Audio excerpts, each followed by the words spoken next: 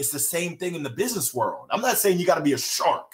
I don't believe that. We can all work together, but you better have that internal fire. You better have that grit. You better have that, hey, I'm going to do what it takes to get to where I want to get to. And I had that. My parents bought a solo hitter. I'm sorry to go on, but they told me, you're going to practice. You're going to do your homework. You're going to practice your clarinet. You're going to go down in the basement and take 100 swings every weekend.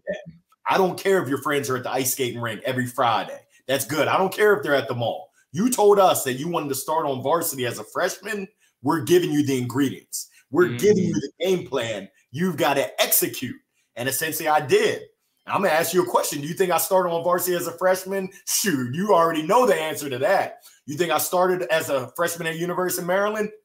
You better believe it. Killing it in the ACC, batted .319 in conference, 289 overall. But who's counting? Who knows their numbers?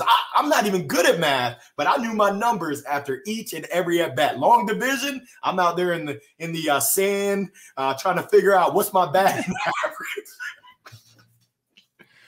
Oh man, 100 swings. Yes, sir. Yes, sir.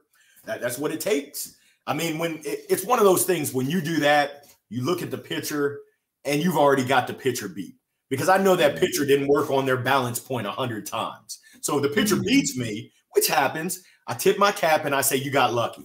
It ain't going to happen again. And it's just having that edge. It's having that when you work hard, you can have that confidence and that courage. You can believe it in your mind because you've worked hard.